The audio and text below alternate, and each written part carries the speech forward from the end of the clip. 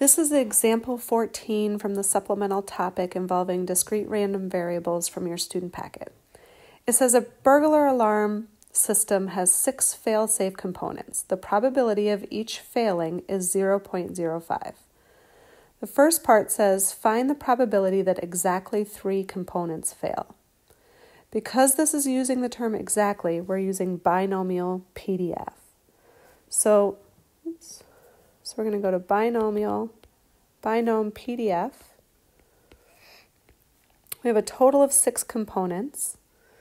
We're looking for the probability that they fail, so we're using that 0.05. And then we want to know if exactly 3 of them fail. So if we put this in our calculator, we'll get 0.002143. On part B, it says, find the probability that fewer than 2 components fail. So let's think about what fewer than 2 means. Fewer than 2 does not include 2. Includes less than 2. But these are discrete variables, which means they only have countable outcomes. So our next smaller outcome is 1, and then it's 0. So what we want to do is we want to use binomial CDF because that finds the probability for a range that is equal to or less than the value that we put in. And the value that we're going to put in is 1, not 2, because 2 is not included in the probability that we're trying to find. So when we put this in our calculator, we get 0.9672. Then it says, find the probability that between 2 and 5 components, inclusive, fail. And in the solutions manual for this packet, this problem is actually wrong. So I'm going to show you how to do it correctly. So let's think about our outcomes here. Our outcomes are that 0 fail, 1 fails, 2, 3, 4, 5, or 6 components fail. What we want is inclusive between 2 and 5. But we know that the binom CDF calculates for the value or fewer.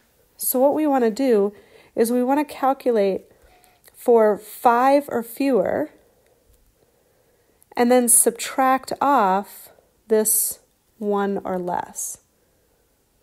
So to do that, you're going to enter binom CDF using the 5, and then we're going to subtract off binom CDF for 1. Again, not 2, because we want 2 to be included, so we don't want to subtract it off. So when we do this in our calculator, I have no room here, we're going to get equal to 0.03277. I'd like to make up one more problem because I haven't done any examples where I use the complement. So I want to kind of add, before I do part D here, I'm going to jump to like a part E. And I want to find the probability that more than 2 fail. So I'm going to write out the outcomes again. More than 2 means that 3, 4, 5, or 6 of them fail. But the binom CDF command goes with the value or fewer. So I want to use the complement, and I'm going to start with 1, and we're going to subtract off the probability that we get 2 or fewer. Oops, I didn't mean to do that. So we're going to subtract off binom CDF for using 2. And you will get, oh, I didn't write down the answer. Hold on. There it is.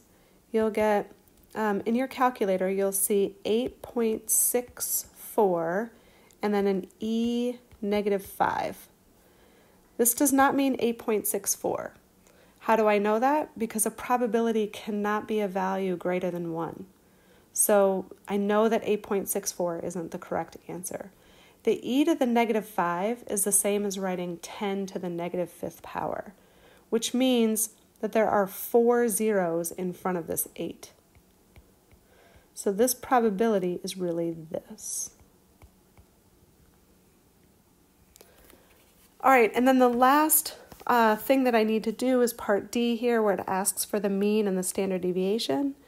The mean, just like the last problem, is mu equal to n times p, which would be 6 times 0.05. And that comes out to be 0.3. Notice I'm not rounding. And the standard deviation is the square root of npq, which is the square root of 6 times 0.05. And then remember, q is the complement of p. So I'll do 1 minus 0.05, which is 0.95. And when you put that in your calculator, you'll get 0.5339.